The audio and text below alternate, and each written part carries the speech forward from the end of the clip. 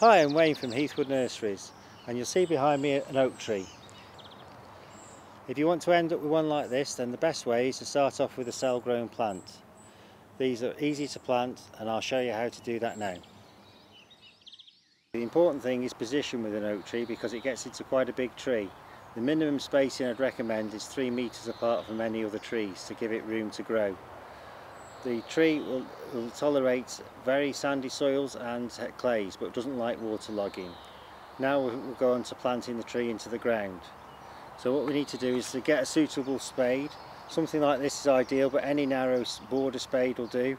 And you pop it into the ground, push it right down, so you've got to go at least 6-7 inches into the ground, and lean it back into to make a hole that's deep enough to take the cell. Pop the cell into the ground, making sure it's not too deep, and then push the soil back around with your feet like that, so that the top of the cell is just underneath the surface of the soil. And make sure you plant it reasonably straight and firm it round like that. And there we go, that's the oak tree is planted.